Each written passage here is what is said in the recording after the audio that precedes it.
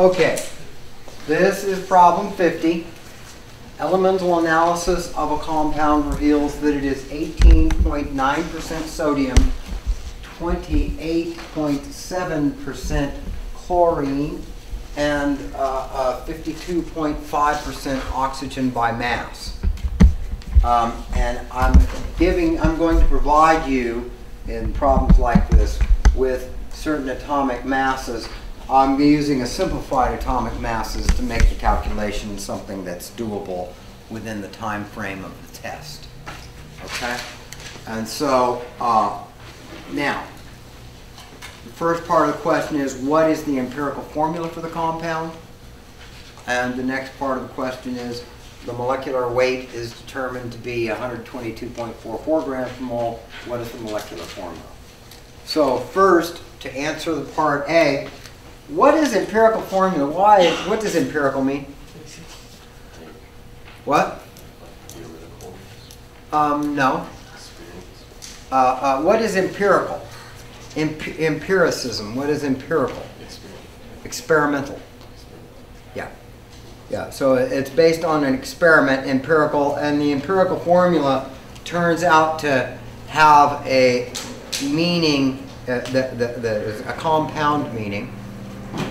So first and foremost, it reflects something that is found experimentally. This is the way the data actually shows up. You get some sort of, this is empirical data. But also empirical formula corresponds to the, what's the other, when I'm talking about an empirical formula for a compound, it's going to be the type of formula that's going to be the, has what type of subscripts in it. It's going to be the simplest. It's the simplest. It's got the simplest whole number ratio of atoms in a compound, in a particular molecule. This is in contrast to the molecular formula. The molecular formula corresponds to the actual molecular formula. And so that is not necessarily going to be the empirical formula. The simplest whole number ratio is the empirical formula, and that one is what we find experimentally with data like this. And then the molecular formula is the one that, what the actual molecule was, the actual formula. And it's always going to be some integer multiple of empirical formula units. Okay? So what we do in order to solve these problems, anybody know what do we always assume? Because you're given, if I'm given something in mass, mass percent by mass. What is percent again? What's the definition of percent? Parts per hundred. So what is a good, safe starting point with this type of a problem? You assume what? In order to simplify this calculation a great deal. Parts per hundred. What would I assume? Assume 100-gram sample. That makes life so much easier. That was a question somebody had before we started. They said, well, you didn't state it was a 100-gram sample. We always assume that whenever you have a, in order to, this again is a simplification. This makes the problem soluble. It makes it simple. Okay? And I'll go for all the simplification I can get. And so, whenever you see percent corresponds to parts per hundred, that simplification should leap out at you. Okay, so I'm going to assume a 100-gram sample, and then what I want to do over here on the left-hand side is that means I'm going to have 18.9 grams of sodium. And now I want to go from grams of sodium, I'm going to cast it into some form that's going to be useful in the molecular formula. What would be useful? Moles. And there is 1 mole of sodium and I provided you with, what was it? I said sodium is going to be 23 grams of sodium. And I'm also going to assume 28.7 grams of chlorine, and 1 mole of chlorine is, what did I say, 35 grams? And last but not least, 52.5 of oxygen, and 1 mole of oxygen is 16 grams of oxygen. Okay, notice I set all these up over here to the left before I started playing with it. I'm going to want to get moles of each here, and then we'll simplify it a little further over here. And I don't know if it's regrettable or not. I think it's a good idea to have some numbers like this. You get to divide by and multiply by. Gives you some practice with your long division. And I do this, been doing this for years. And you guys, I've got the advantage of, I've got a room full of people. You're going to bust me if I make a mistake. And so that's going to make life easier for all of us. Unfortunately, you're not going to have that on the test. But if you practice with your long division, it will come. So what I'm about to do is scratch paper, okay? So this over here is my scratch paper, and I got to divide 18.9 by 23. Okay?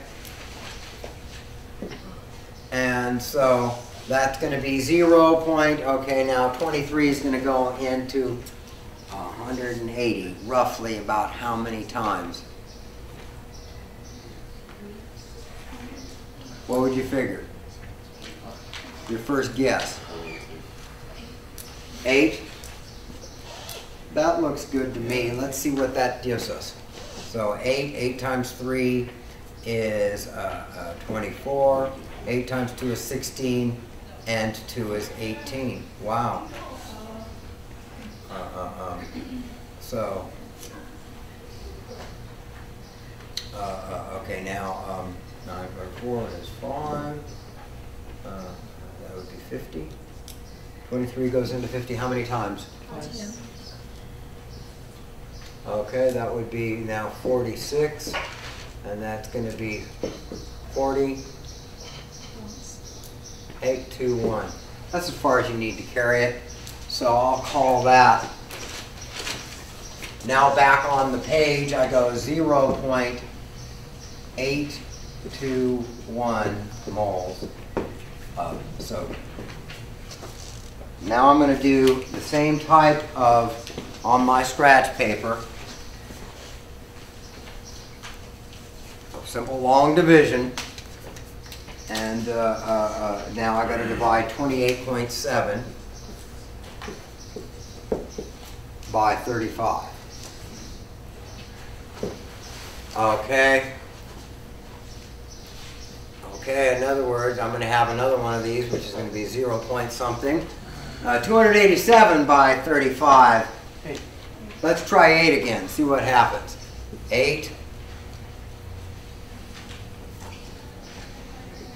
8 times 5 is 40. 8 times 3 is 24, and 4 is 28. Okay, so I have 70. Oh, wow. 35 goes into that perfectly.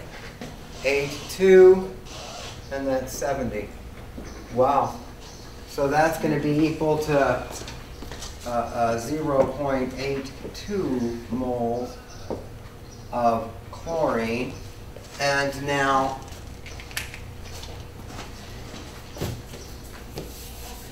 erase my scratch paper, and 16 is going to go into 52.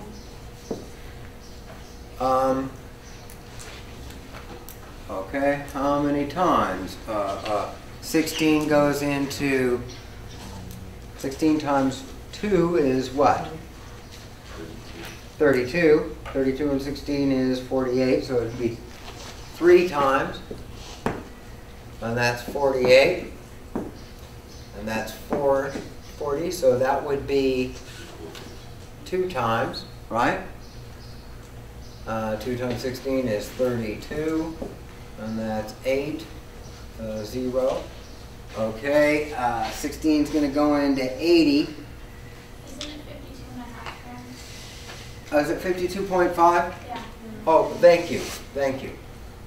My apologies for that. It was 52.5? Yeah.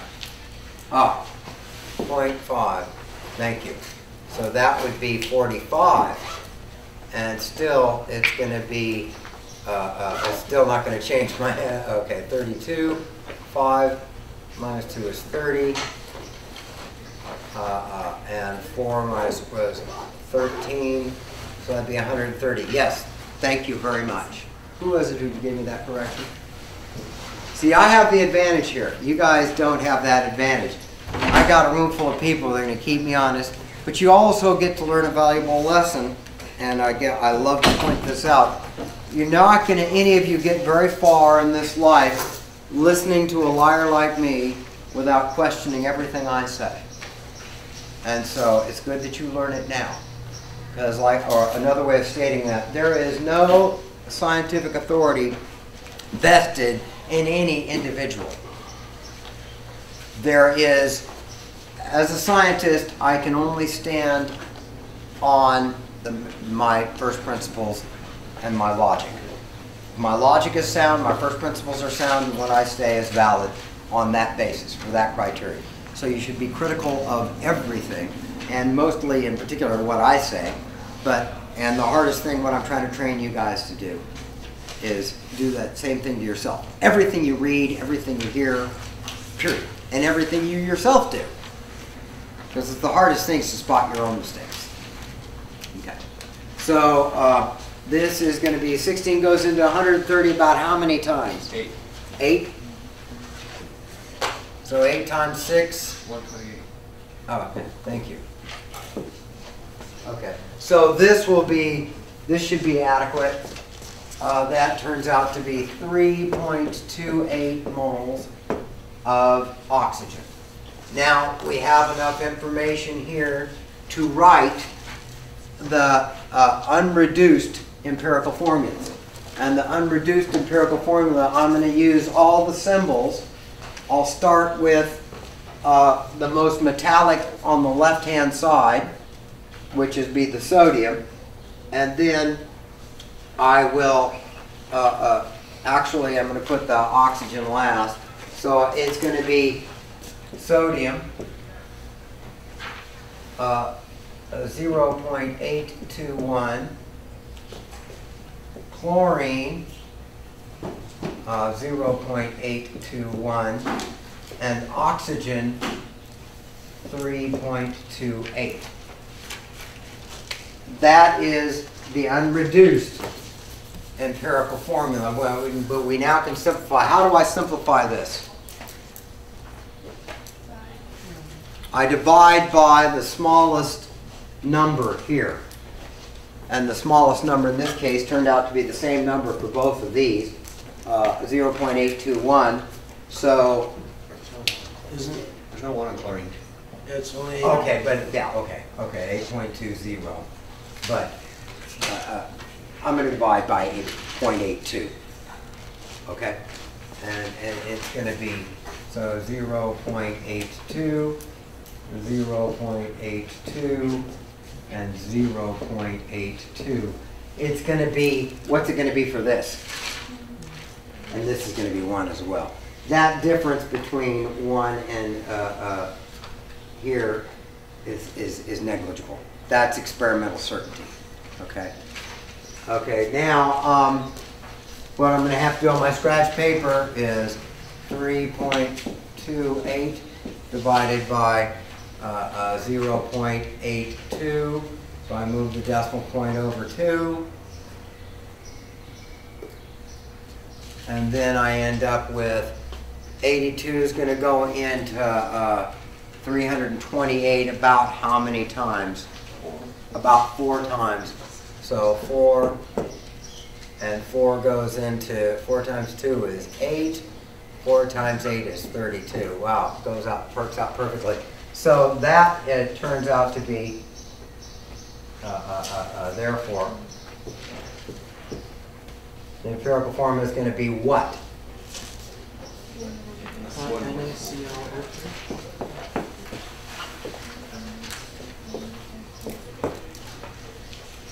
Okay? That is my empirical formula. And now I erase my scratch paper. Just for fun, before I go on to finish this, we want to find the empirical formula weight, which I can find in this step or this step, depending on which, where you like to put it. What's the name of that? Sodium what? Chlorate. What kind of chlorate? Sodium perchlorate. Remember our nomenclature from earlier? So sodium that turns out to be a sodium perchlorate, but we don't know if that's actually what it is. That's just the empirical formula that corresponds to sodium perchlorate. Now, the empirical formula weight, how do I find the empirical formula weight? What? Multiply times the atomic masses. So the empirical formula weight, EFW is equal to, I'm going to have 1 sodium, which is 23, plus 35, plus 4 times 16. 4 times 16 is what? 64. So 64 over my scratch paper, 64 and 35 and 23. 4 and 3 is 7, and 5 is 12. 64 is 10 is 12. 122 equals 122 grams per mole. Which you can write that on this step, or I can write it on the next step. I like to do it here, so I got a complete data set to go on to the next part. But you could do this. I don't need to see that part of the calculation. You can simply state that. Yes? What if you didn't get 4? Like, what if you got like 4.4 or something? 4.4, well then you'd have to multiply everything times 2 till it became a whole number. And if it was like 0.04 or something like that, then we're just going to round. So that's a judgment call, but I will give you ones that it's going to be pretty clear. There may be a little off, like, oh yeah, it's 0.999. Okay, it's 1. Okay. If it's something like 0.4, well, that's weird. You'd have to multiply by whatever number necessary to bring that to a whole number ratio. That does arise, but I'm going to give you questions that you can solve within the time frame allowed. And there's how many questions on this test? 55 questions. So, I'm going for salient features. Okay. Now, the molecular weight of the compound is found to be 122.44 grams per mole. There's your point. This is going to be, what is the molecular formula?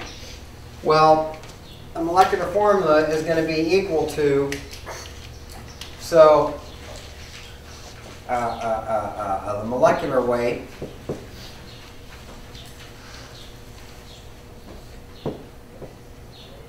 is equal to empirical formula weight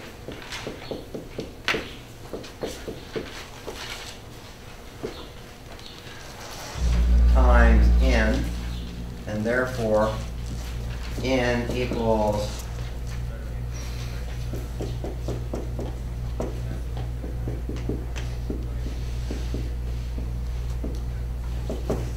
which is equal to 122.44 grams per mole divided by 122.44 grams per mole, or 122 grams per mole equals what? 1. Therefore, formula is NaClO4. And in this case it turned out that way. That's not always going to be the case. So what I would do is, if it was, I would have to multiply times n, everything in it, in order to get that to match. Okay? Are there any questions about this particular problem? Guaranteed it's on the test. Not this problem, but something like it. Any questions? Yes? So if it wasn't 1, you go back to the EFW and times it by... Yeah, whatever n turned out to be. Let's say it was 2. Then the formula would have been Na2Cl2O8. You multiply it by each of the subscripts. Does that make sense? Okay? Everybody clear on that? It was a good question. Any other questions? Yes? Oh, you're just scratching? Okay. I could dig it. You're wearing a sweater, it looks like, on a hot day like this. I could dig it too. We start early. Any other questions? So that's a wrap on that one.